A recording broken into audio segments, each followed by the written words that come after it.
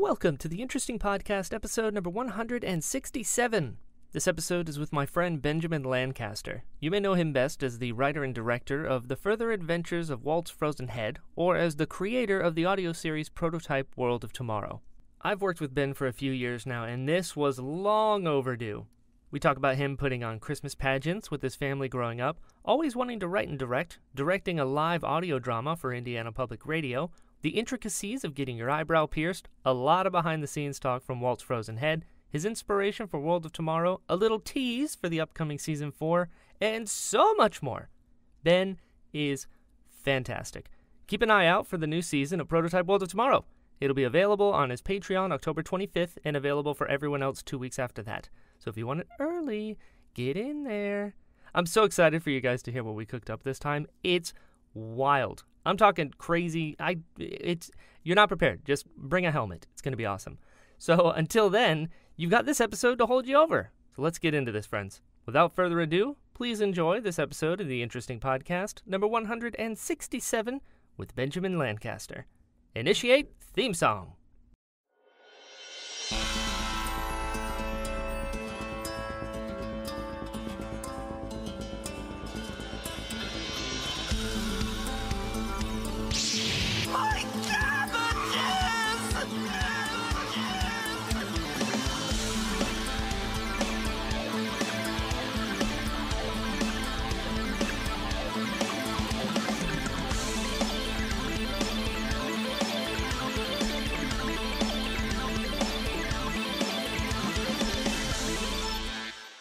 Said 80 degrees?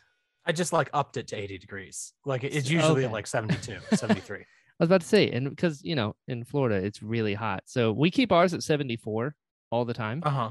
But is your house one room is significantly colder than all the others? My basement is significantly colder, and that is really exaggerated certain times of the year. Sure.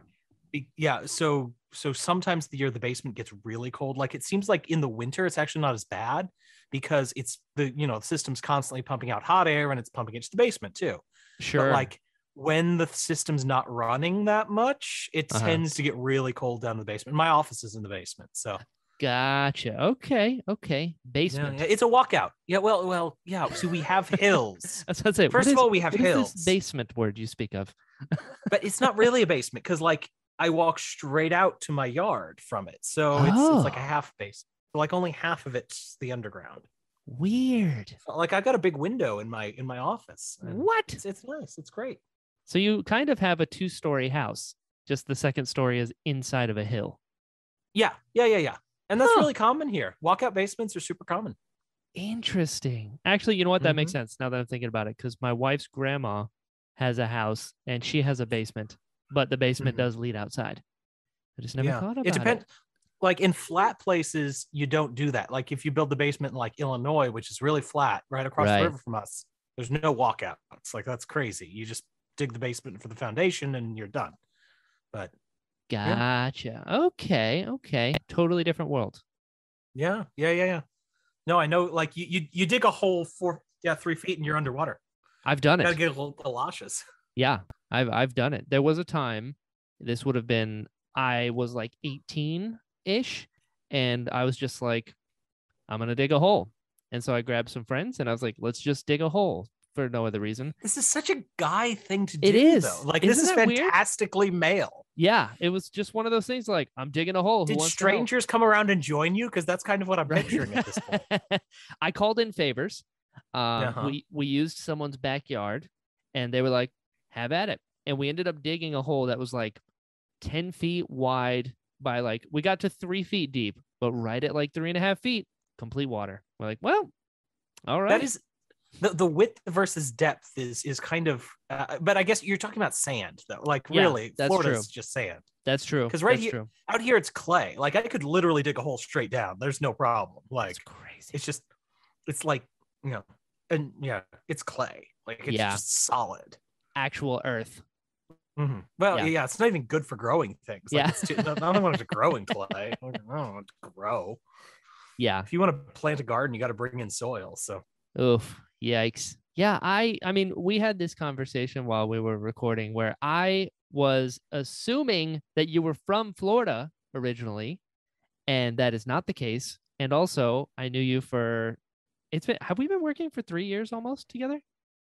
Yeah, I mean, we cast this originally in 2019. So yeah, we're coming up Wow. on 3. That's nuts. Yeah. So for the Mm-hmm. first years of our friendship, I Mm-hmm. thought you were from Florida, and I thought you were in Florida, and neither of those things are true. No, No. I'm from Missouri. I'm in Missouri. I was in Florida for all too brief 3 years. I really enjoyed it. Kind of felt like, so there was a comic book of Godzilla. Bear with me. Okay. There was the comic book of Godzilla in the Marvel universe. Uh-huh. And somehow he is transported back to the age of the dinosaurs. Oh. And I don't remember the full story. It was a Fantastic Four comic with Godzilla. Okay. Anyway. I'm in.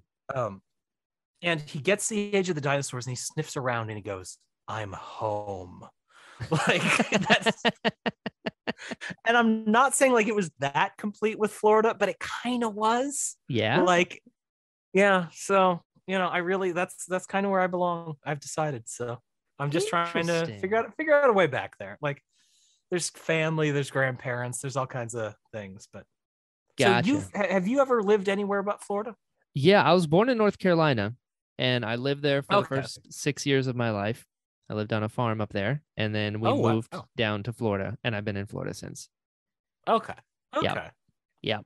So that's been a while then, though. It's been a while. Yeah, I'm 30 now.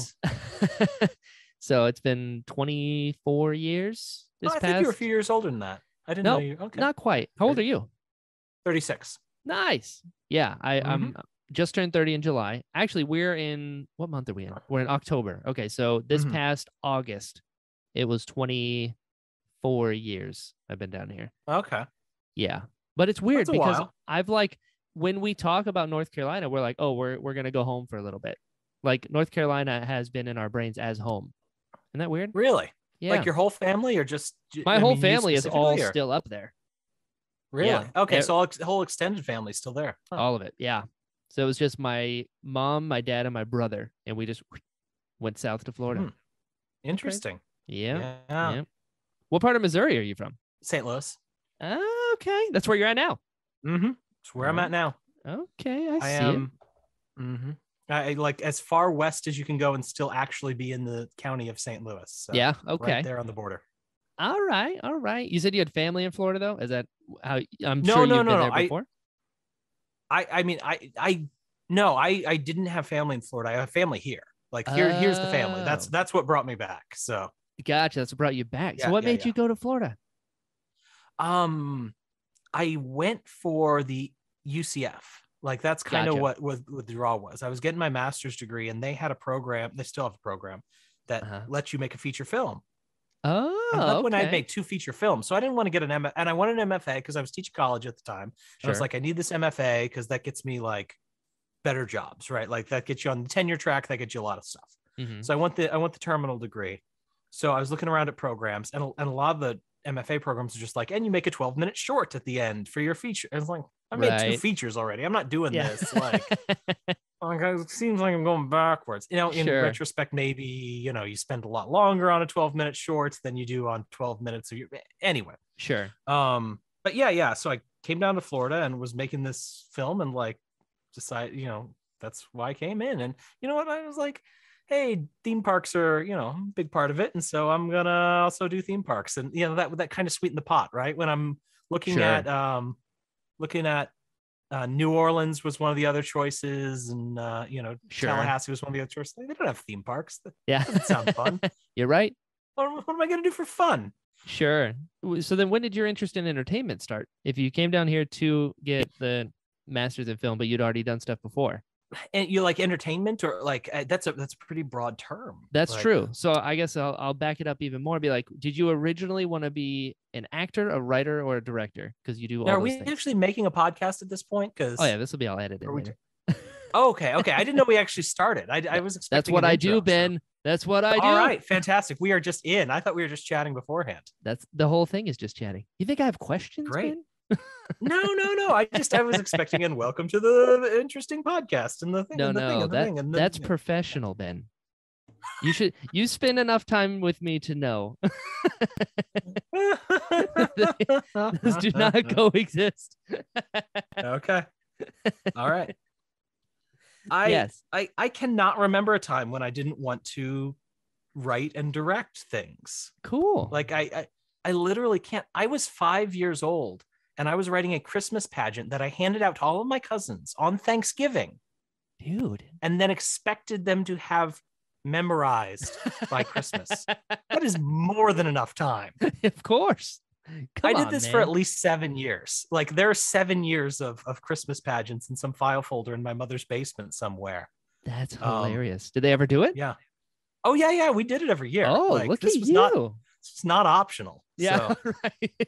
I mean, I finally kind of gave it up when I went into high school. Like that was when I kind of like stopped being cool. So. Right.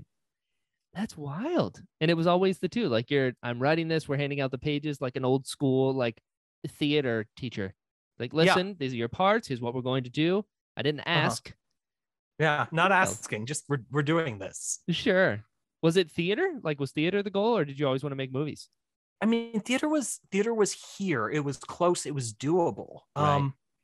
And I'm doing audio drama now. Like to me, it's not the, I don't know. I like movies a lot. I don't know. It's not the genre. It's kind of just what you're doing. So like, I'll do a podcast. I'll do I'd love to get back into live theater. I love live theater. I love movies too, though. So, I mean, they all have their pros and cons, and I agreed. I like doing all of them. Okay, I'm down with that. So then how did you get involved with the Indiana Public Radio?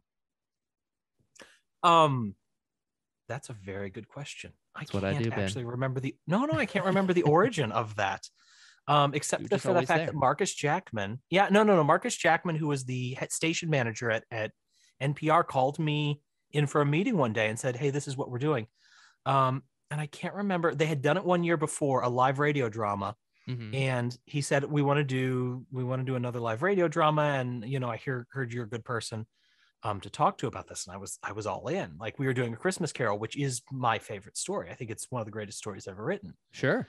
I was like, yes, absolutely, I'm sure. And then I came in with like, okay, I've never done a radio drama before, but this is how we're going to do it. Right. And it was a fantastic experience. I got to, like, we had a live orchestra and we had these custom music cues written, and we had a cast of 15 people, and it got simulcast on the PBS affiliates around the state. Like, I loved doing it. It was a fantastic experience. Dude. I can't actually remember what actually started, like why I got the gig, because I'd never done one before. Like, and suddenly I'm doing my first one out of the gate is like, it's IPR. It's not like, national IPR, but Indiana Public Radio, it's not nothing. It's professional. Yeah. I got paid for it too, which was nice. So, dude, then it was literally professional. Yeah. It was, I mean, by definition, the actors I think were volunteer, but that's okay. I was getting paid. Yeah. I actually have seen footage from this. Really? I have. You were on stage. There's a bunch of people. There's like a mic in the middle. There's you can see the back of my head. I was like, I think I know whose head that is. we did Christmas Carol one year, and then the Indiana It's a Wonderful Life the next year. Fantastic. Was it always your idea to have the orchestra there and like the format the way that it was? I think that was somewhat an issue of knowing the right connections, and because he was the IPR station manager, he knew the people who could set that up for us. Ball State's audio department, and I was going to Ball State University at the time. Their audio department is absolutely stellar. Like, they have some excellent people. They have some wonderful equipment. I'm assuming this is all true. I haven't been there in 10 years. Maybe it's all gone to crap. That's right. But at the time, no, just absolutely world-class facilities for audio. Some of their other stuff could have used some updating at the time. Once again, I haven't been there in 10 years. I can't tell you, but their audio, their post-production side of it was absolutely stellar. So, it was great to be kind of given the keys to the car. Sure. What were rehearsals like for that? Um, hot, because we were doing them in the sound rooms. No, Oh, we were, yeah. We gathered everybody together, and we just ran through just like you would a live, a kind of a live production, but it was expedited by the fact that everybody had scripts in front of them. right. So I want to say we did about 2 or 3 weeks of rehearsals, and I really had to talk Marcus in at the time to more rehearsals, and that we're treating this like a live performance. Mm-hmm. And finally, he wasn't objecting to that, but at first it was a little bit off-putting. Like, we're making them come every night. Yes, we're doing a play. Like, Yeah, right. this is what you do the week before a play. Sure. Yeah, but we got a tremendous response from the community, and we got some like local newscasters were our narrators and things like that. So it was fantastic. That's cool. Yeah, the first one out the gate, dude, killing it. Right on. So there was no audience in the room at the time? It was just No. simulcasting? There was a huge audience. Yeah, no, there was an audience. It was Oh wow, that's stressful. theater of 400 or 500. I mean, I don't know if it was completely full, but yeah, the theater sat 500. Goodness gracious. Well, good for you. Do you get nerves? Not for that. Yeah. I mean, I get nerves for audience response. I don't get like, oh, something's gonna go horribly wrong nerves necessarily. Like, especially if we've been through it. Like, I feel comfortable. You always get a little nervous when you hit send. I mean, doing stuff now, it's totally different though, because I'm not looking over at the audience. Like, I'm not live. There's no feedback. Like, I'm sending this digital object out into the world, and like, hopefully in a few days I get some positive notes on a YouTube channel or something. Like, there's there's a separation. There is a separation. So yeah. Okay. I kind of miss that live element to it, but sure. Obviously that is what it is. It's part of the format. Sure. It's like you mentioned, the different pros and cons of the mediums. Of course. That's wild. So what do you like to do best? Do you like theater? Do you like film? Or do you like, you know what? I like film significantly better than it's because, so I did theater growing up. I did like children's theater, 4 years of drama in high school and all that stuff. And for me, I'm naturally soft-spoken. And I find that a majority of the work that I've done has been on camera. So that's what I learned. And that's what I've been doing for 7.5 years now. So that's kind of my wheelhouse, where I'm comfortable there. I'm really good at it and stuff like that. Whereas theater, even when I was on stage and stuff, the projecting, I'm sure just with practice, I could have overcame it. But the projecting, I couldn't be myself and be real in the moment when I'm like having to lift a cup all the way up, because you have to play to the back row. And I was like, nobody does this. And I love watching theater. I'm a big fan of being in the audience and watching it, but doing it, I actually like the separation. I like that I can make my art and do everything that I do, and then I can just put it out and be like, oh, did you enjoy that? Cool. Like, you're not looking at me. You know what I mean? Yeah. I've always I like the separation. I get that. I get that a lot. Yeah. As an actor, which I don't do often, but I do. Yeah. As an actor, I'm completely the opposite though. I would rather have a giant house and be playing to the back row and this big giant raucous comedy with overacting or something like that. Like, that would be my wheelhouse more than because I don't know, on film it's hard to me. It's easier to even hit the emotional beats in that when you're going through every step, every line, everything, and then you get to the emotional scenes. Then when it's like, okay, cameras are rolling, cry now. Sure. And I'm the opposite. I'm very good at that. Like, okay, you got this monologue here. These are the points where you got to break down. I'm like, all right, let's dance. Different strokes for different folks, I guess.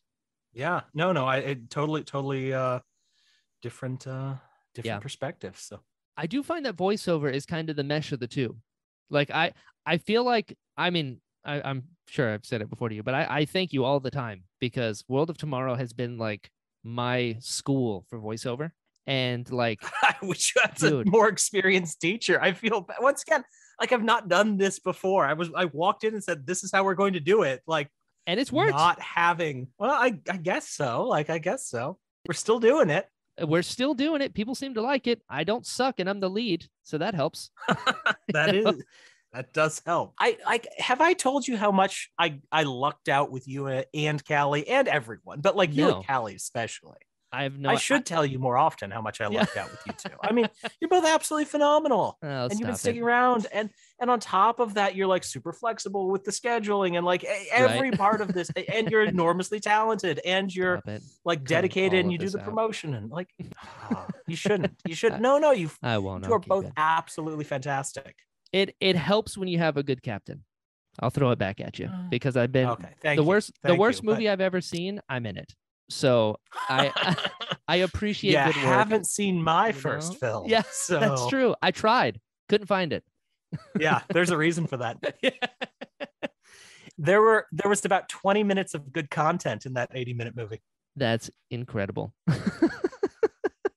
I do find though that with voiceover, so I feel like I just recently sort of cracked the code for it, because it is a lot of it is cranked up to 11 with the character stuff, and you have to convey all of these things through just your voice. So I'm like, okay, I'm used to nuance and being able to like move my head in a way and like squint my eyes in a way to convey emotion. I have none of that to rely on. And I feel like I'm getting it. And a lot of that is through practice and through good writing and through direction. So World of Tomorrow is a thing I tout all the time, especially now that, you know, when COVID hit, everything shut down. So I was like, okay, I'm going to really lean into this voiceover stuff. And World of Tomorrow was that vehicle, like my training ground. And you have way too much trust in me, because this was my first voiceover role I ever got, was Tim. Really? Yeah. First time. I mean, I assume because you already had the setup, like part of it is since we're recording all remotely, everybody's got to have a decent setup, right? And so that was part of and like I kind of not judged people based on their setup, but you could tell who was really into voiceover because they had a good one, and you like had a great one. And so I kind of thought, oh, he knows what he's doing. He's done a lot of voiceover before because he's got the good setup, right? That was from the podcast. I cheated. Okay. Yeah, you did. Because I've been doing the podcast for just this September was 6 years. Wow. So I'd been podcasting for like 4 years by the time that audition came around. And then I had 3 or 4 years of acting experience on camera as well. So I knew that I could act, and then I had a mic, and it was just figuring that out. You know, so how'd you even hear about the audition? Were you like, I don't even remember how you first contacted me. You know what? I've been thinking about that all week. I don't remember.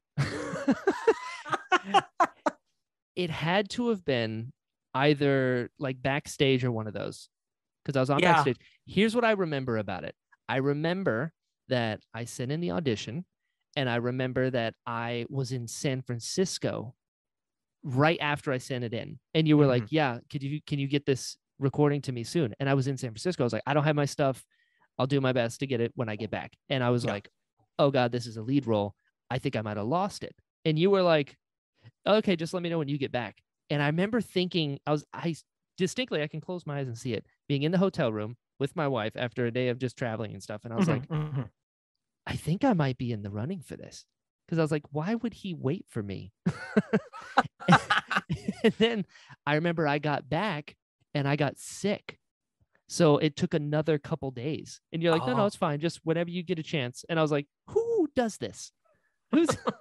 I feel like I must have done something okay for you to be like, you know, yeah, we can wait for you to send in a thing. I was like, what is happening? You're also assuming I am way more put together than I actually am.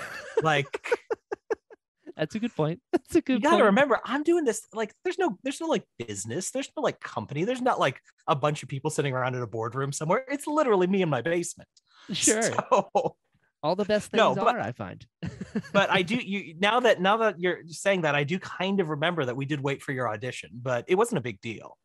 It's like crazy. because we were still balancing out other cast members, and ultimately everyone we called back for Tim, and I think I can say this, everyone we called back for Tim wound up in the cast. It wasn't like there was interesting, because we had a bunch of other roles to fill, and we knew that if we liked you for Tim, if you were that level of actor, we would find a place for you. So a lot of people got called back were, had other had other roles that they fell into. I had no idea. Interesting. And here we are. Years later. Here we are. I do have a kind of serious question for you, though, that I've been wanting to ask for quite some time. In your opinion, do you think chopsticks or sticky rice came first? This is a real question that you found from a cooking show that I did. Yes, it is. Isn't it? Yeah. Yes, it is, Ben. This is what I do. Did I watch the entire episode? You damn right I did. Oh, I'm so embarrassed. It's actually not bad at all. I made way worse stuff. It aired once. I actually learned something, Ben. Oh, thank you. I thought I could be Alton Brown, and that was just a horrible mistake you were on Benjamin my Lancaster, part. which in a lot of ways is better. That's fair. How did you find all this? Like, I'm really curious. This is who I am, Ben. I got to go pull stuff down from YouTube, apparently. Yeah, definitely. I would probably suggest that they came side by side, and that the chopsticks reinforced the fact that the rice needed to be cultivated in a way that made it stick together more, and then that reinforced the use of the chopsticks. So I'd say the chopsticks were there, and then the rice got stickier, would be my guess. But I'm not a cultural anthropologist, so. Me neither. So I'm going to take your answer as fact, and I will die on this hill with you. Okay. I agree. All that right. makes sense to me. That when I was watching that, actually, I was like, this is fun. It was really fun. Some of the jokes you made were hilarious. I was like, Ben. And then I also think you have taught me so many things in the last 3 years, specifically words and phrases. And I was watching this video, and it's from like over a decade ago. It's from like 11 years ago. And I remember watching and be like, oh yeah, there's Ben. Look at that. I'm learning about rice. This is crazy. Did I think I was going to watch a cooking show? Absolutely. Did I think I was going to learn while doing it? No. And there were puppets. And I was like, yeah, it's like we were destined to be friends. This is great. I'm glad that decade-old show that aired once at 2:30 in the morning entertained you. It was a lot of fun. I'm easy to please. And you did a good job. Ooh, I have a question. Did it hurt to pierce your eyebrow? No, the clamp hurts more than the needle. So they take this clamp with a and it's got a it's like it's got a clamp with a hole on both sides. I don't know if I'm describing this. Yeah, I've seen those before. They're kind of like scissors, but with a little loop at the top. Yeah, but it's more of a it's a tension clamp. It's not quite scissors, but I guess it is on a hinge. So it's being held there on its own, and that hurts much more than the needle going through. The needle going through is not bad. I've actually pierced my eyebrow twice now. So what? Same place? Something of an expert. Yeah, same place. I took it out one time and it healed up. It actually fell out when I was at the beach one time on vacation and couldn't get it redone. And so I had to wait like 3 months or something for the wound to sort of heal and then get it redone. So did it hurt worse the second time or the first time? I think I just knew what to expect the second time. I'm not sure there was any real difference in the level. Makes sense. And the guy knew a little bit more what he was doing the second time. The first time I got it done like at a place that kind of did spas and belly buttons, and the second time was at a tattoo artist, and I think he knew what he was doing as far as facial stuff more. There you go. It looks really cool. Oh, I dig it a lot. That. Because I also realized we've never talked face to face. No, we've never met each other. IRL, as the kids say. That's right. We're just voices through an internet connection. Yeah. Have we ever even talked on Zoom in a way that we've seen each other? Like that might even be the next step for us. I don't think we have. Someday. I think that will kick our relationship off. I do. Yeah. I feel like that's the next level. Definitely. Yeah. But I never realized that. And I was like, you're even cooler than I imagined. Did you not know I had the eyebrow ring? Was that I did not. Yeah, I had no idea. Yeah. Because were you in Walt's Frozen Head? Very briefly. And I took it out for that. I took it out for that. Okay, see? Disney employees can't. I was playing a Disney employee, and Disney employees couldn't at the time. I don't know about now. Good point. Some things. Yeah. Good point. I've also seen that. It's very good. I told you that when it happened. I think. Thank you. I think season 1-ish. Yeah, I think you told me at the very beginning, but I can't trust anything anyone says at the very beginning, right? Like that's not an accurate representation of your actual feelings towards things. You are absolutely at this point, right. I trust you. You probably tell me if it's fine. Yeah, I would. No, I like that one. I still really do like it. You should. Like there were things I could have done better. And that's true of everything. And there are things that just having money would have done better. For sure. But mostly I really like it. You should. You should. It's very good. I'd love to redo the sound mix sometime. That's the one thing that kind of bugs me because I did the sound mix. Gotcha.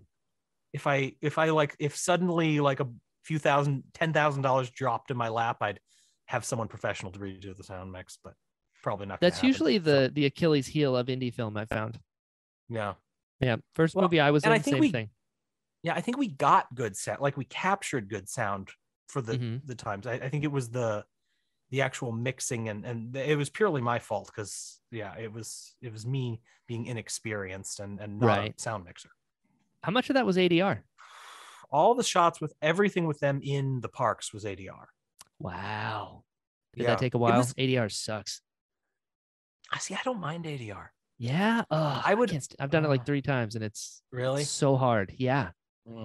Just matching it. I'm like, yeah, you got to, you've almost got to just it almost becomes a technical exercise at that point. Yeah. To like just sort of match, just like get into the flow and say the things and the same over and over and like words lose all meaning and syllables break down into their base components and time stands still and and that was somebody from Valencia College whose name escapes me at the moment, who we found and who did that for us, all the ADR work. So we did it at Valencia Studios. So nice. How did you decide? Because I'm always curious, as someone who has worked on features as well as shorts, when you first came up with the idea for the Further Adventures of Walt's Frozen Head, was it always a feature? Yes, because I was in the program that made the feature. I mean, it was part of that, right? Like, and so I had this other feature. It was fine. It was going to be good. I might do something with the story someday because I still kind of like it. You should. Yeah. It'd actually make a really good audio drama. So maybe I'll come around to that. I know a guy. I'm doing this one now. This one, they're honestly pretty similar in their tone. They're different in stories, but similar in their tone. It was always a feature. And I always knew it was going to be a short feature, right? Like, so we're scraping it into at 90 minutes or at 80 minutes, right? Like we're not a 2-hour thing. Yeah, right at the bar. I actually had a film festival say this would be great if it was 40 minutes shorter. I'm like, you really want a 40-minute short? Like that's what you want? How do you program a 40-minute short? Wants that. No one wants that. No. It's like, well, if you cut a little, okay. It's 15 minutes and then it's 80. There's no in betweens. Yeah, so I can't make that a 15-minute movie. That's a dumb 15-minute movie, right? Because the things that you have to do are going to just like the things that you have to do that are just expected are going to fill up that 15 minutes, right? Yeah, like you got to talk the thing into the thing. You got to talk. They got to go do the funny thing, and then they got to sneak in, and then they see the things. That's what you got to do. That's 15 minutes. Yeah, and then you got to give them something more on top of that, and that's what pushes it into that territory where I think it's got to be a feature. Gotcha. Okay. I just realized, for people that don't know, what are we talking about? The Further Adventures of Walt's Frozen Head. Yes. Which is a feature film, feature comedy. Now we know why. And it was shot partially at Walt Disney World without permission, and features the Ron Schneider as who was the original Dreamfinder and took over for Wally Bogue at Disneyland, and has this long history and connection with theme parks as Walt, or at least his head, which exists in a kind of a jar contraption that is carried around by the protagonist, Peter, who is a low-level theme park employee who winds up kidnapping the frozen head of Walt to go take him and show him the park for the very first time. It's pretty good. It's been a long time since I pitched that movie. Like, my pitch is a little rusty. That was good though. That's exactly what the movie's about. And then there's drama amidst family. There's relationships happening. Also, dude, talk about going in the deep end for a feature to take place in a theme park and then to have a head. That sounds like you just wanted to make things very difficult for yourself. Was it easier or more difficult than you expected when you actually did it? We lucked out incredibly in just randomly finding our visual effects artist who did every single shot in the movie to absolute perfection. And it was a friend of a friend situation. And I met him and I said, do you want to work on this project? And he was like, sure. I have 4 kids, so it's going to have to be exclusively in the evening, but I stay up late, so that's not a problem. And then Fantastic. months later, he's still on this project, giving me like his time and effort. Yeah, like all props to Wow. him. And all he got really in thanks was the trophy that we won at one film festival for best visual effects that we sent to Get him. it. So Wow. I should reach out to him to see how he's doing. But yeah. That's nuts. Mm-hmm. How did you do that? How was Walt brought to life? I assume there was some green screen type stuff going on where you shot Walt separately. Yes. We had not cast Ron at that point. We had actually reached out to a What? few people. We were looking at kind of older, obviously older actors Right. who had either had some connection with the Disney company, but we kind of worked our way up the chain and saw who maybe Hollywoodish actors would be interested, and we got a bunch of no's, we got a few maybes, we got a few your price is way too highs. Um, we wound up with Ron, who just absolutely knocked it out of the park. Like, Yeah. not only, and partially like just the built-in knowledge that he had of the company and of Walt, and the transformation he put himself under to really take that on. I think he did better than Tom Hanks as far as like transforming into somebody who feels like that Uncle Walt character. Right. That might be my personal bias, but That's okay. it's still my personal bias. So I think he just did a phenomenal job. That was shot a year after we had wrapped production on everything else. No way. You shot the whole thing without. Wow, that's crazy. So it was people off screen reading, and I mean that's a huge credit to Daniel, because Daniel was acting against whatever script supervisor we had pulled in at the moment, reading in a deadpan off camera. Wow. Good for him. But what it really did was it really sped up a lot of our production time, because we only had to worry about getting one actors, right? Like, you don't need to shoot all your rehearsals. Sure. So whenever we had, and there were a few shots I know we absolutely needed. We needed the shot of Walt actually being carried under the arm. We tried to do that as little as possible, but we needed a few of them. And those were the trickiest visual effects shots because that involved motion tracking. So we did a few things here and there to kind of limit the number of visual effects shots. There were still a few, like 300 visual effects shots in that film. So wow, it was still a challenge. And then getting the compositing and the everything. But at the end of the day, we have if nothing else, we got a gimmick. And I'm a big believer that, like, in the Roger Corman, you gotta fulfill the promise of the title. And if the promise of the title is Attack of the Crab People, I want to see those crab people, and I want to see them attack at least 3 times. There's got to be 3 crab people attacks in this movie. That's right. So if we start the film, The Further Adventures of Walt's Frozen Head, on the 2-minute mark, the camera dollies in, you're seeing Walt's head, the little garage doors open, and there he is. We are not, cheating you. Right. This box has 40 minutes checked. Of Frozen Head. Yes. Man, that's crazy. I had no idea. So much fell into place for this movie. Man, how'd you shoot in the park? Sneaky sneakies. My man. We divided up all the equipment, and we were lucky because the Blackmagic Pocket Cinema camera had just come out at that time.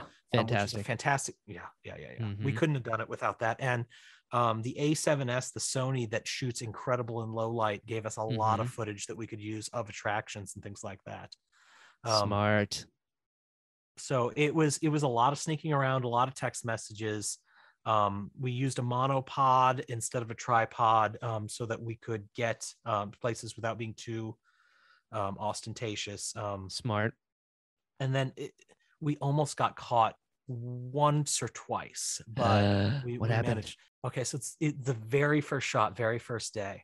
Perfect. And Daniel is going through the turnstile, and it's just this wide shot of Daniel going through the turnstile. And we're going to cut it in with a few close-ups, right? Not a big deal. Watching him go through the turnstile. The trouble is, Daniel is a local actor. And the person who is, they don't take tickets there, but whatever the appropriate. Sure. The guard. Well, yeah, it's not a guard, right? It's just a person standing there watching you scan your thing. Sure. He recognizes Daniel, They've apparently worked together. Daniel has no knowledge of this kid. Like this kid was like second lighting assistant or whatever on some show that Daniel was in. I'm sure he kind of maybe would have recognized him if he spent long enough, but like recognizes Daniel and starts engaging him in this long conversation, and then looks over and sees the camera filming Daniel going into this park with this large bag around his shoulder. So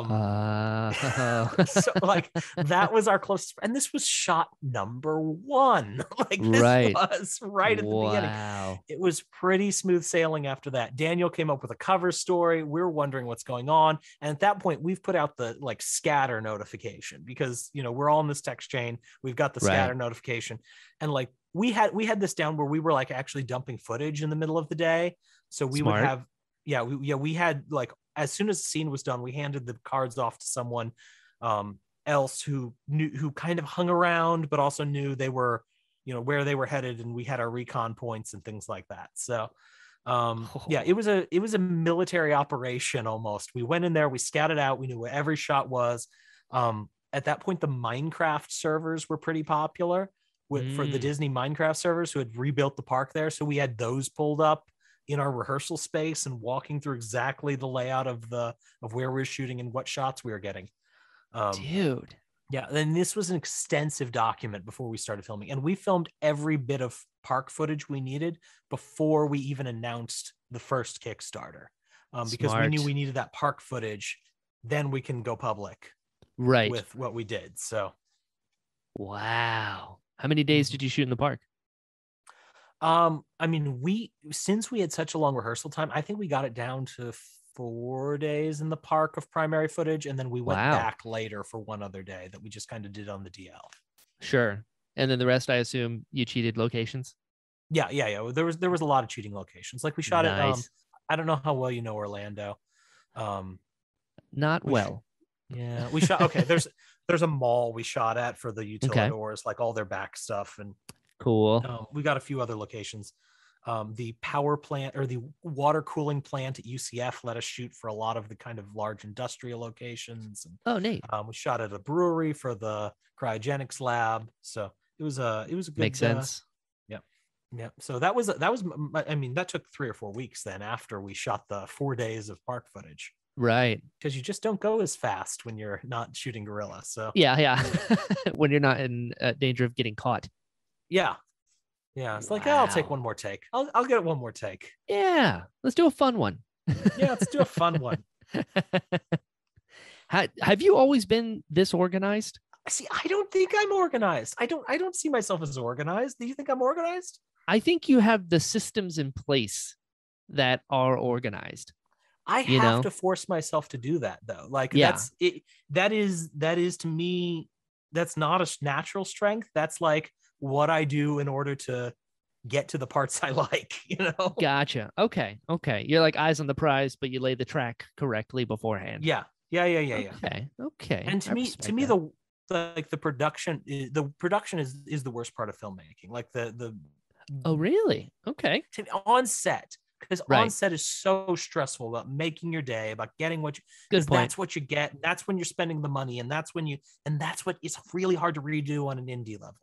I think it would be less stressful on a bigger film, even though you got more whatever going on. Like at the end of the day, you're doing some reshoots, right? Like if you're directing a Marvel movie, you got a third of your budget set aside to reshoot whatever you want, right?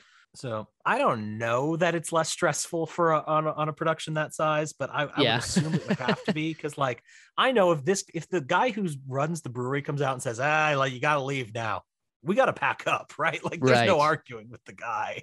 Yeah, good point. You know, and especially if you get caught, like in the park, like then you're really SOL. Yeah, for real.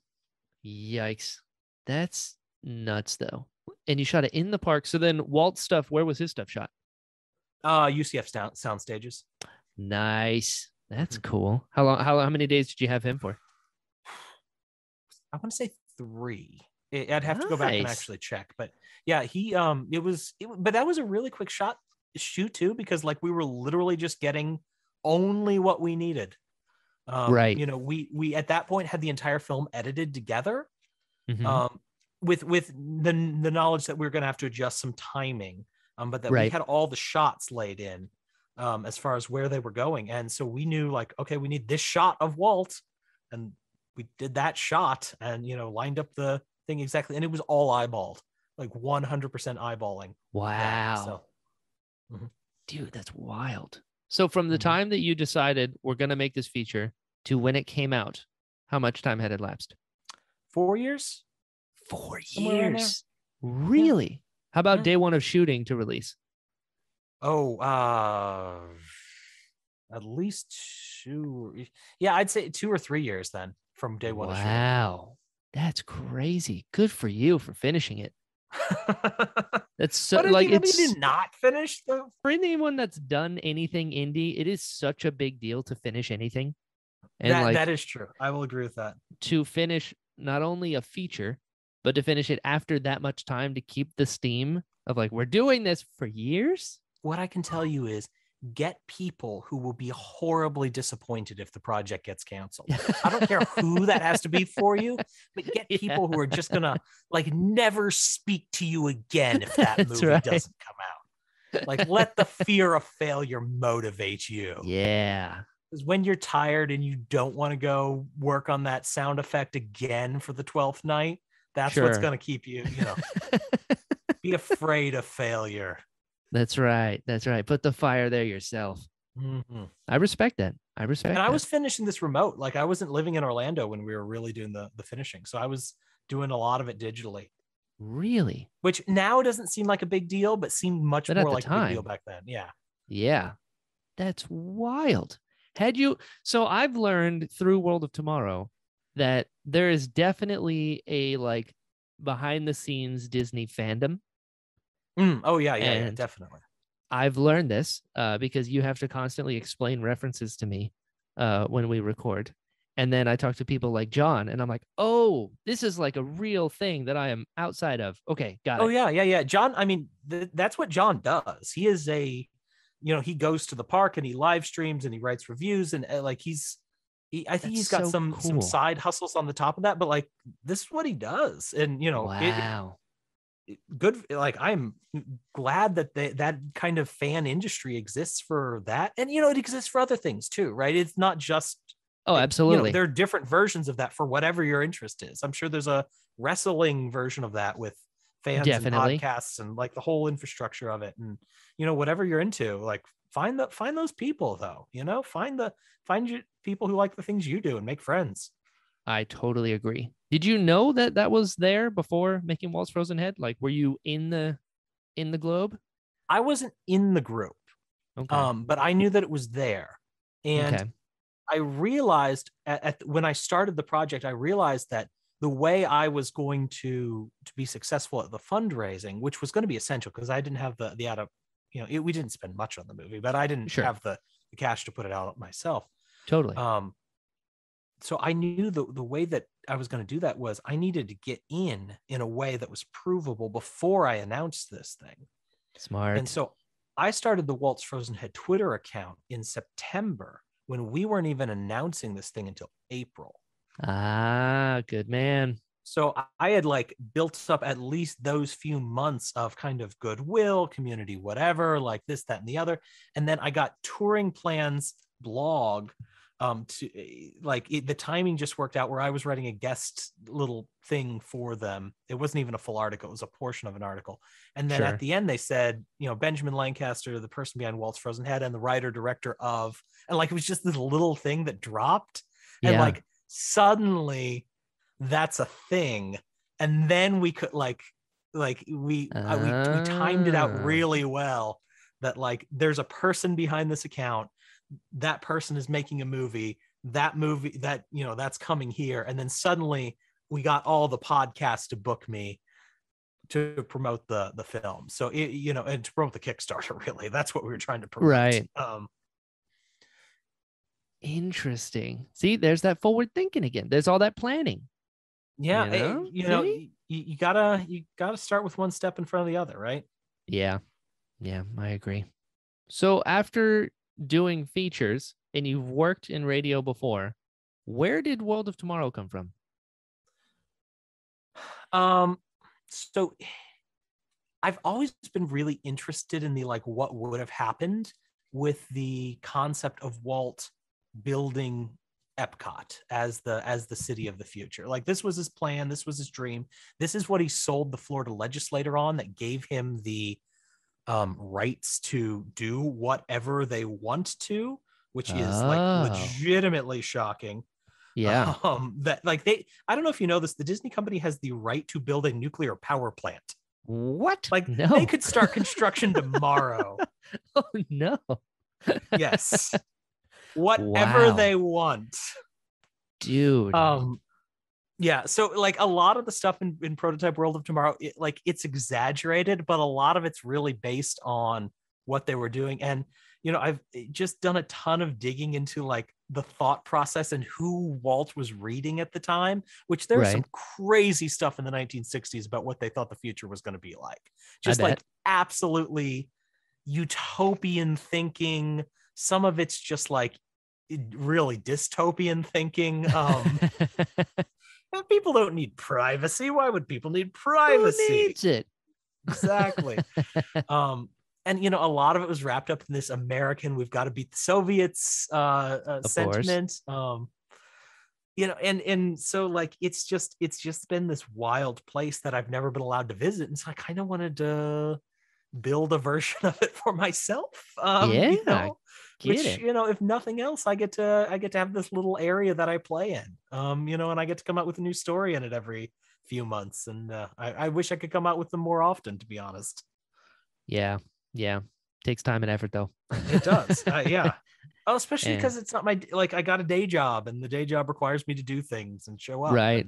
And, take meetings and things. Gets in the way of this.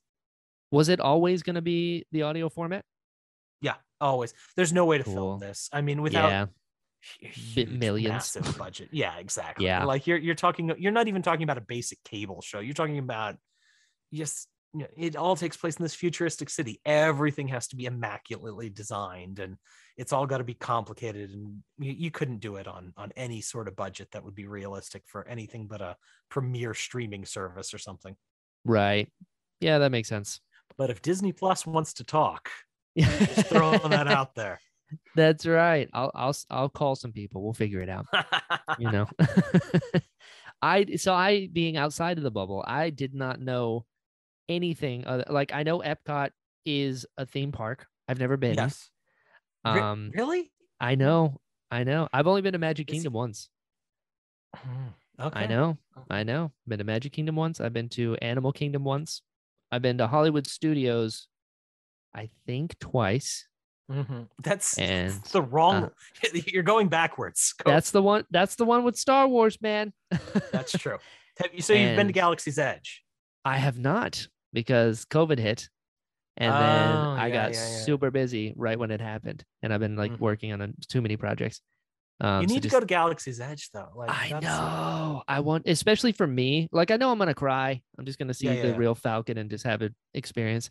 But also, I've had the chance to, but my wife was working all the time, and I was like, I want to experience this with you. You're married. I get it. Yeah, I get it. And so I was figuring that out. So I think, what am I missing? What's the other one? Am I missing one? There's Magic Kingdom. No, there's four. Okay, and a couple water parks. Got it. Okay, I've been to Blizzard Beach.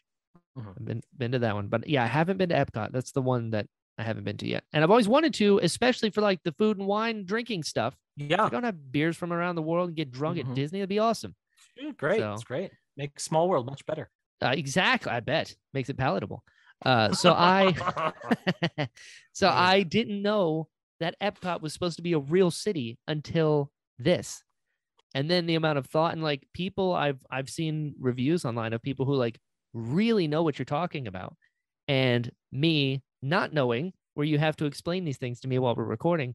It's been really cool to kind of see this ecosystem I didn't know existed, and like, oh, this is like a thing. This is cool. And I really enjoyed that. So I don't know if you know this. Hal, who is on the show, is the host of the best history podcast on Disney. Hands down the best. And I've actually seen references to his podcast and like other things. Like it is really the amount of research. They only come up with like one episode a month. and they're like 2.5 hours. And the amount of research, they'll do like 4 2-hour episodes on a single attraction or something like that. Goodness gracious. So the real problem you're gonna run into is Epcot, of all the parks, has just been completely torn down and rebuilt in ways that like make everyone sad. Everyone who like experiences as a child. Like there's no way, unless we get that time travel technology, you're not visiting the same park that I visited at 5 and 7. Oh, gotcha. Okay. It's just a shame, but like I wish you could all experience what I experienced when I was a kid.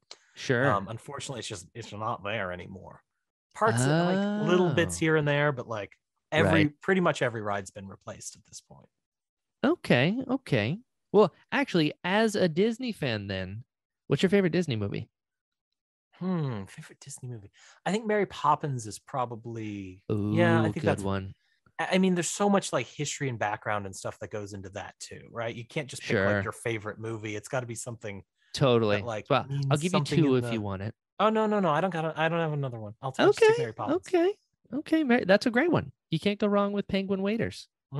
Dick Van Dyke, I'm in. And how like deep the movie is on some level. Like it ends with like this chimney sweep talking to a man who's having a crisis of faith about his parenting. Like, you don't.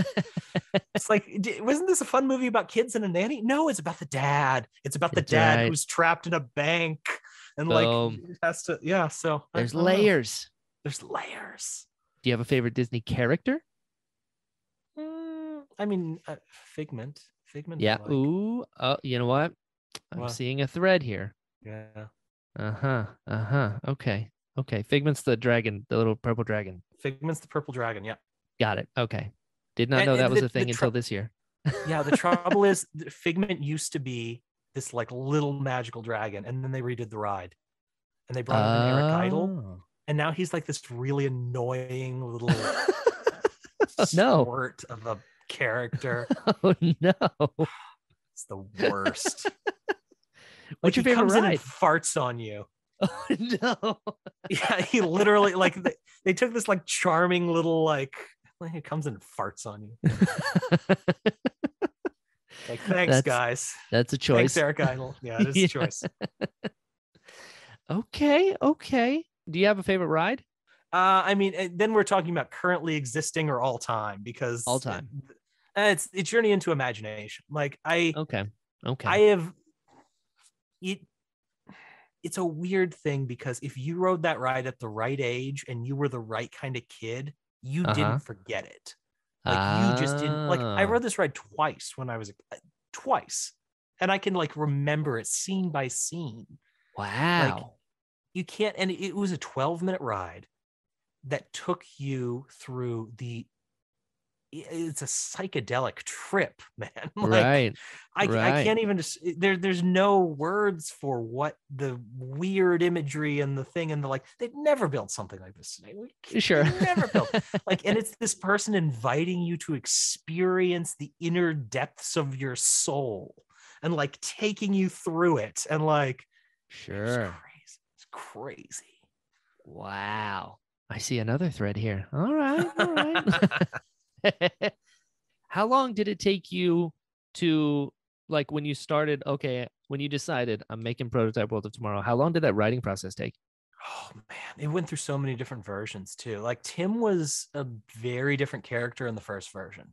Really? And it just didn't work. And I kept banging my head. Like, it was basically Blade Runner. It was basically a comic version of Blade Runner at the beginning. And it was this much more Harrison Ford character. And it was going to be like, he's kind of the tough, logical one. And like Eve is sort of the, she can get her way and she can make friends and she can do like, and that's how it was going to be. And like Eve was basically Annie, in more that she was friendly and people liked her. And like, and then someone told me, like, you got these completely backwards. Like Tim, we're in Tim's head. Tim has to be this other kind of character. It's like, yeah, you're right. So I went back to the very beginning, started plotting the whole first episode out again. And here we are. Interesting. How long did it take to cast? I mean, that went quicker. Once I actually had the scripts done, then the train started moving. it didn't take long for us to find the people, because I basically posted 12 places all at once, and we started getting people coming in. I was saying like, okay, I'm fighting the battle with the army that's showing up, right? I'm not gonna keep waiting for the mythical perfect cast. Like, I'm gonna see who shows up and pick up from that. Sure. So that was the strategy there. Makes sense. And then Callie showed up and you're like, what? The warrior of legend that will help us win the war? I mean, yes, absolutely. Was there a role that you found, having made audio dramas and also having these sounds in my head, and I know what I want them to sound like, was there a role that was particularly difficult to cast? Not particularly. Yeah.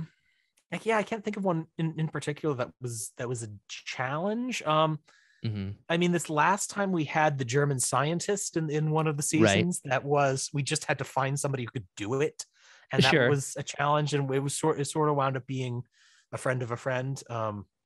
Cool. But I can't think of one particular. We've got a Russian next season I need, so if anyone does that, sweet. I'm out of it. I'm me. We've been over this. Yeah. Was there anything, because you'd worked in radio and stuff before, was there anything that like you learned from season 1 that like you were surprised and like, oh, well, this was different than I expected? I mean, in the writing process, I'm constantly surprised by, I can't do the little acting things you're talking about, right? Like those beats don't work. And I think season 1 had more of them, where I was just kind of like, oh yeah, and then the people realize that something funny is happening. Like, then Tim smirks. Wait, what? Right. No, Tim cannot smirk. Like, that doesn't work in radio. Right. So it is occasionally challenging, especially doing sort of semi-actiony things. I mean, there's never like real action, right? But semi-actiony running around things, you got to plot out what you can actually see, hear, and especially words that people can say to tell you what's going on. What is out of that? What is your favorite part of the process when it comes to like this particular format? Having done it. Yeah. That's always my favorite part. I like having done it. I like having I like having written. I like having edited. I like having produced it. But you guys are so much fun. Like, really, you guys, I just come out. No. No, it is true. I'm sessions, really I come out buzzed. Like, I honestly, I kind of wish we could spend more time just joking around sometimes, but Agreed. It's great. Like, I love doing it, but we also want to get stuff done too, right? Like, I want to respect everyone's time. So that is true. You do have to wrangle us pretty often. And by us, I mean me, for sure. Is it easier because you like having written it all? Is there a particular part like writing versus editing? Is one of them 3 seasons in, has it gotten easier, or is it still its own kind of monster? No, I've like, editing to me is pretty technical because I'm not doing the final version. I'm basically picking out takes, placing them, and then picking like music cues and things like that, and then making notes of where sound effects are going to go, and then I send that off to the mixer. I mean, you could call them, and I don't even know how you would delineate those 2 tasks necessarily, but Foley artist, and then he does the final mix and sends it back. So that's sort of the process. I mean, to me, the editing is winds up being the most technical process, and also kind of the least creative. Sometimes I'll wind up moving some lines around or something like that, but mostly it's a pretty technical process. By then I'm just listening for, okay, take 1, take 2, take 3. Take 2 is the best, move it into the pile. Okay, take 1, take 2, take 3. Take 3 is the best, move it into the pile, and then sort it all out for timing. Gotcha. Okay. I will say that the biggest challenge that I run into is getting you guys to do things together in a way that feels organic, and that's just purely a technical issue. Interesting. Well, it's you have a different conversational dynamic when you're sitting across from each other, and I think you can pull off those kind of back and forth banters, which occasionally fall a little flat. I feel, and maybe I'm just being overly critical. Sure. But yeah, I wish we could get a few more. Like, I think if everyone was sitting at a table, those would be magic gold, and we just pull a full take in, right? Okay, and I see what you mean. I'm trying to kind of create them in post is sort of never feels completely organic. Right. And Frankensteining takes where you got like take one of this person and then take three of this person and making it seem Yeah. like, yeah, I've been Mhm. there. How did you come up with the idea of wrangling clouds? I don't remember. I don't know. It's like we're doing something about weather, I guess. It's like Yeah, that sounds all weather. We right. can do weather. Yeah. Um, I But that was have a really no cool idea. idea. I Oh, like thank you. I liked the visualizations of just storm clouds in like a dog pound. It was just neat. I enjoyed it. Yeah, I liked it. yeah. It's a fun idea. I'm genuinely super proud to be a part of World of Tomorrow. I think it's so I'm fun. glad. I like your writing style, even though it's a feat to say those words sometimes. I feel like I have to earn every monologue, but I do enjoy it a lot. It's so fun. Well, I and I will tell you too that I like Tim speaks in a vocabulary that is beyond my grasp, and that I wouldn't like. I don't use words that complicated on a regular basis, but I Same. also kind of feel like it's one of those shows I hope people feel a little smarter after listening to it. Instead, like I Yeah. don't want it to talk down to people, but I do want it to be in that way that like Archer and other shows will just throw out this obscure reference that Yeah. if you've got Wikipedia pulled up, you can look up real quickly and think, oh, like I didn't know that, but like now I do. So Yeah. It works for me. I mean, how good. many times have you had to send me pronunciations of words? But I would have to look up those same pronunciations too, right? Right. Like We're I learning think this together. season, yeah, you see like the Mahatma Gandhi's philosophy or something like that. I don't know how to pronounce Yes. this thing. I may have seen it written once, but like, okay, I Yeah. looked it up, pulled the Wikipedia, dropped in the script. Like, okay, I get how to use it in the sentence, Yep. and then I can move on. Like so Tim definitely speaks differently than I can. Is what I'm saying. Or anyone, I would say. Or anyone can. Yeah. I will spend the rest of my life knowing the word automatonical. That's probably my favorite word we've ever used. But I think that's a fun contrast because Tim's kind of dumb, Yeah. but also has this just incredibly expansive vocabulary and like knows Yes. all these references, but also then is still kind of dumb. Like, Yeah. It's my favorite thing about the character. He's yeah. so dumb, but he is like he's like too dumb to realize that he's dumb. But compensates with like references and quick jokes and quips and just he's the best. I have a lot of fun with him. Yeah, It's I'm just glad. I'm well, glad. has it gotten easier because it's gotten more technical and you've kind of gotten into the swing of things, like from season 1 to season 3? Oh yeah, I mean, I know what I'm doing now. Like I Yeah, feel like I do feel more comfortable going through it. I'll sure. tell you at the beginning of this one, I was kind of was like, okay, we're doing this again. Like, Right. I'm not saying I was in a rut, but I there was something, and then I was like, I really snapped myself out of it, and now I'm like super excited about this again. Like, Cool. I can absolutely just not wait for people to get this series. I feel like it's the most personal one I've done, and Interesting. oh yeah, yeah. To me, this one's very like if any of these have been like me working out stuff in my own head, it's been Yeah. this one. Like so, I Oh, hope other cool. people respond to it. Like I hope other people respond to it because to me, Yeah. this is the one I've been.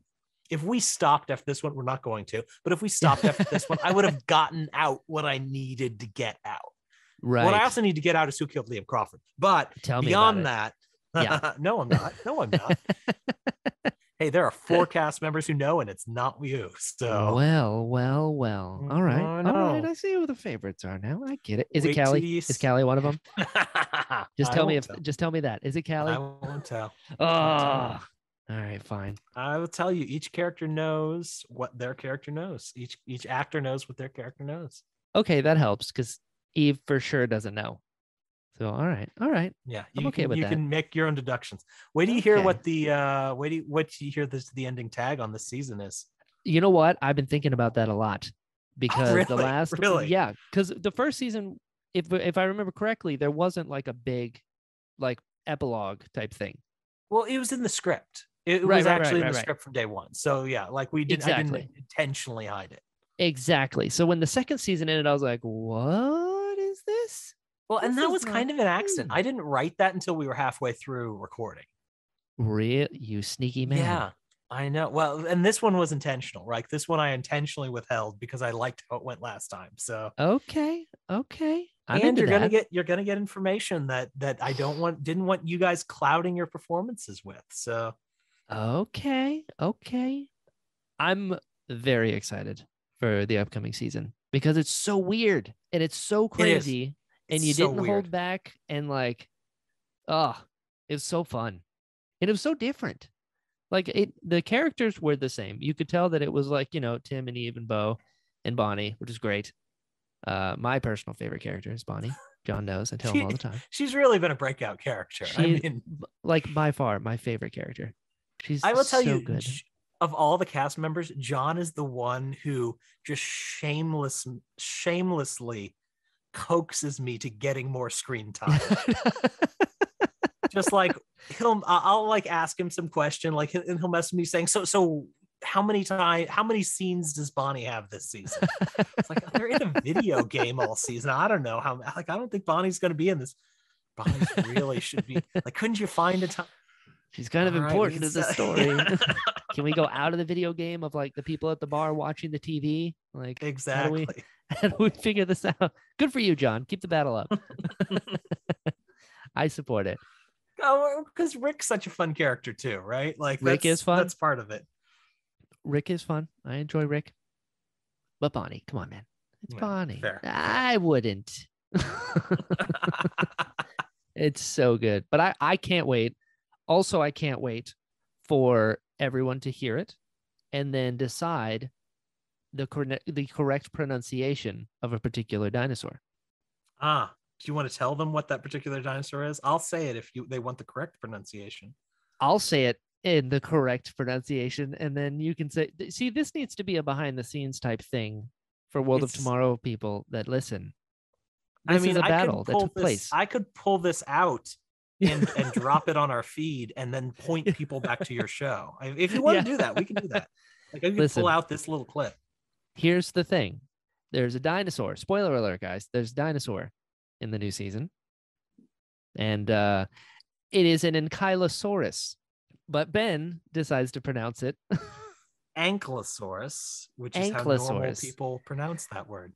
That's what he says, guys. But listen, you got to stick with me on this one. Jurassic Park, one behind the scenes video pronounced That's right. Ankylosaurus. That's right. And who would know more, guys? Regular people like Ben and I, or the professionals at Jurassic Park? I'm just saying. Don't dinosaurs have feathers? Isn't that a thing? Didn't you know they get that what? Wrong? Listen, nobody's perfect unless it comes to pronunciations. I'm so pumped for season 3. It's how many episodes? 5. Season 4. What are you talking about? We're counting the Christmas special as a full season. I count the Christmas special as something that's so beyond everything else. It like, well, it's because that's just because you didn't narrate it. I mean, I didn't narrate it and I loved it because I didn't narrate it. What I do love is I did a Christmas episode where someone dies at the end. Of course, that's fantastic.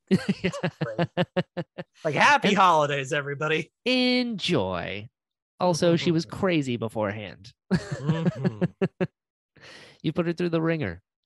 I loved the Christmas special, partly because I wasn't carrying a lot of the weight, but it was so fun and so different, and like, it was just it was a special. Special is the perfect word for it. It was special, and it was a special. Callie killed it. Everybody killed it. It was awesome. I appreciate that. I really do. When you started World of Tomorrow, did you always plan on making this? On the Christmas special? Yeah. When you started Prototype World of Tomorrow, did you always have a Christmas special in your head? I watched the BBC version of that Charles Dickens story, and I said, I'm going to put that in World of Tomorrow. Like, I didn't even have anything else. Like, I was like, okay, I'm doing this one for World of Tomorrow. So yeah, this was real early on. I think I was kind of writing the first one when I saw that special. I was like, no, this is it.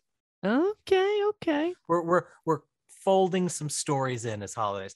I think we're gonna do a Halloween special next year. Sweet. Like, I got it plotted out. I think it's gonna be like either a one-off or like a short 3 episode maybe. But I'm hoping we do 2 short seasons next year, like 3 episodes.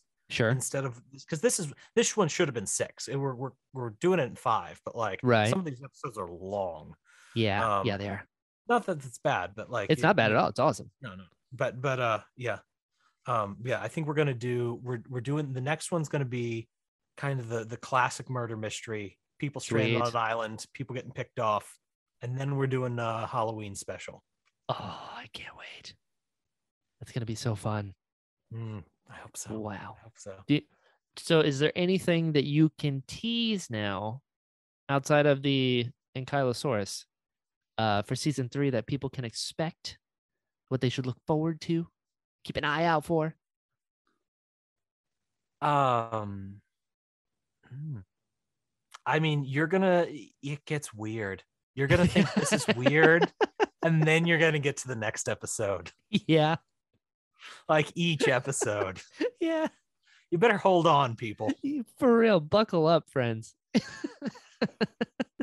That's a good disclaimer. I mean, it is a fantasy it is a fantasy story that takes place inside a computer that keeps getting deeper into the system. And like you think you're like, oh, this is weird, and then you get weirder.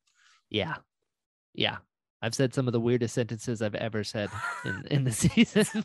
It's the line when Spider-Ham walks in the Spider-Verse movie. Like, it can get weirder. Like, yeah. That was my philosophy for this one. I can see that.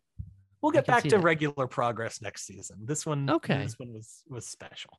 Well, I'm glad we went on this journey because, the noir stuff is really, really fun. But what happens when the noir takes place and things are turning into other things and none of it makes sense? Let's do it. I was in. It was so great.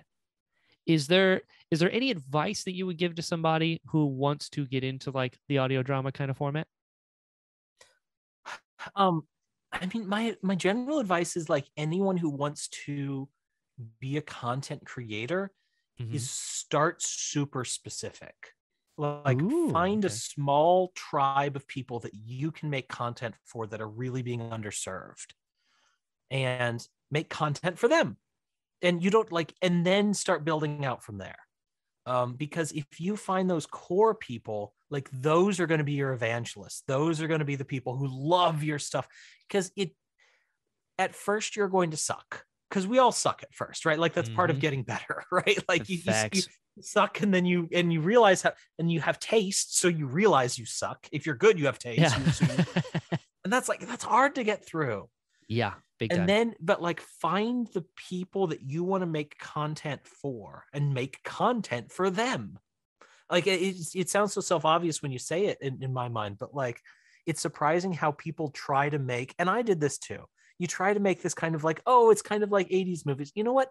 J.J. Abrams is also making something that's kind of like an 80s movie. And he's got a bigger budget than you, and he's working with more talented people than you are. And, he's like got more time to devote to it than you do. And he's got people helping him. So find the person who's being underserved and make stuff for that person. That's smart. See a need, fill a need kind of thing. Yeah. And I'm not saying like that should go along with your passion for storytelling. That shouldn't be a limiting factor. That should be a empowering factor to me, because that means you can find people who want to watch your stuff. Right. Yeah, that makes sense to me. And like do what you love, because it's a process that's going to take some time and effort and sweat and tears. Absolutely. I'm not saying be a poser and walk into a place that like, just because but like, I'm sure you can find some intersection that like, think of what you would like to watch.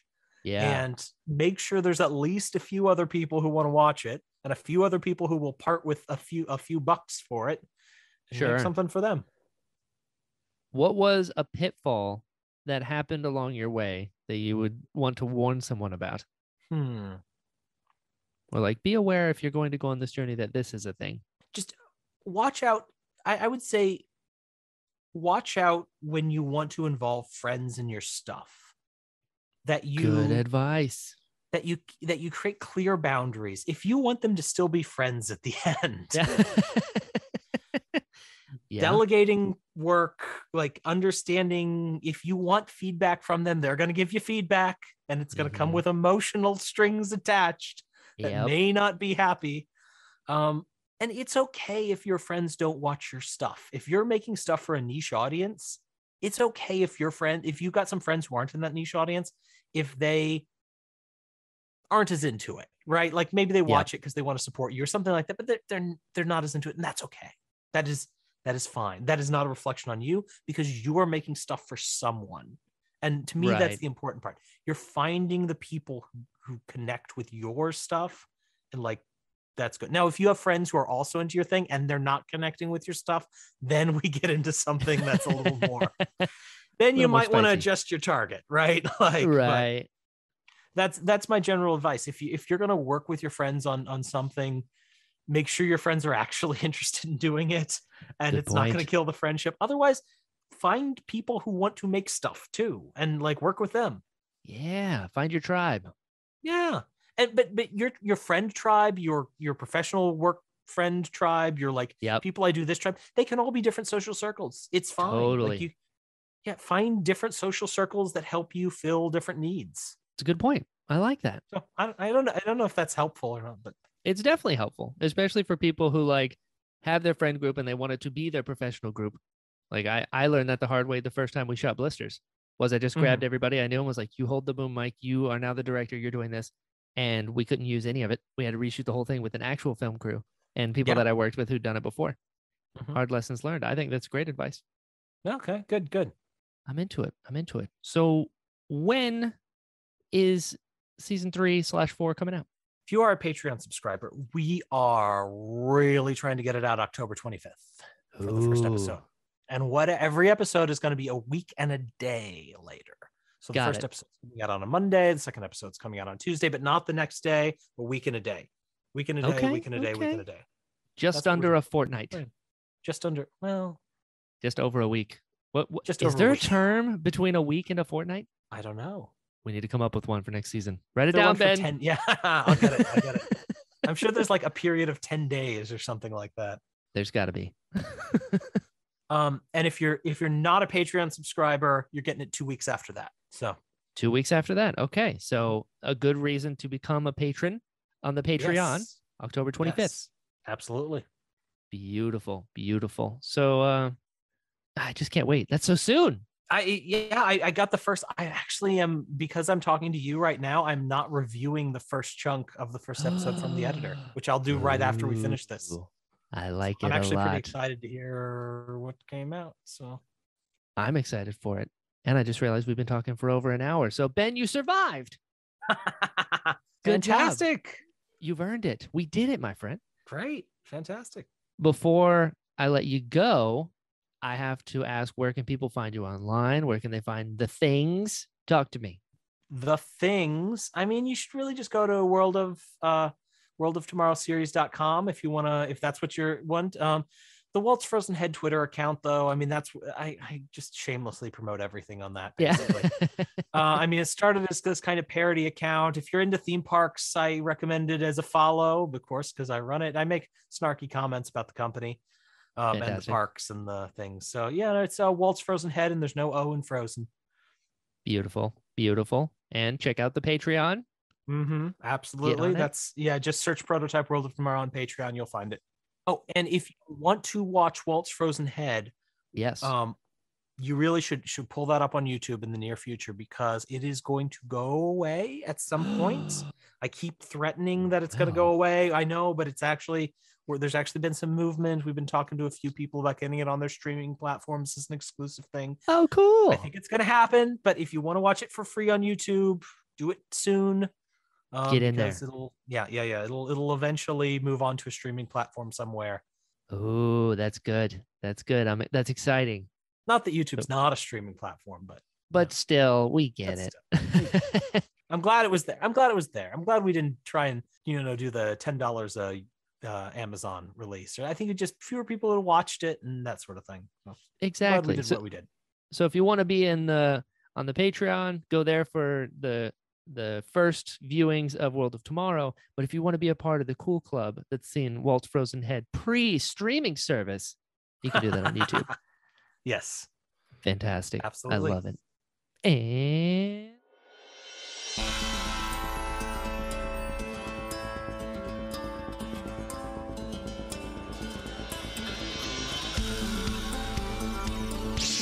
my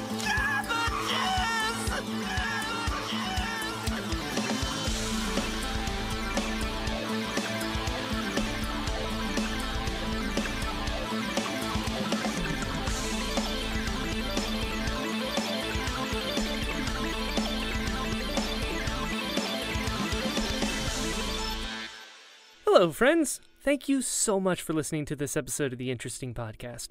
If you'd like to follow the show, it's at Pod of Interest on Twitter. If you'd like to follow me, I'm at Jedi Brian on all social media sites. You can also find me at brianballance.com. There you'll find all my demos and a bunch of other fun stuff. If you enjoyed this episode, please share it and tell your friends. A good rating or review always helps and is greatly appreciated. Let the people know we've got some cool stuff going on over here. Speaking of cool stuff, we now have merch. Just search The Interesting Podcast on tpublic.com to get you some sweet gear. Also, I've got a Patreon, so if you'd like to support the show more directly, you now have that option over at patreon.com/JediBrian. On that note, special thanks to Chris, Ben, Jim, Daz, Kelly, Daryl, Xavier, and Victor. Your support means so much, and I can't tell you how much I appreciate it. So until next time, be well.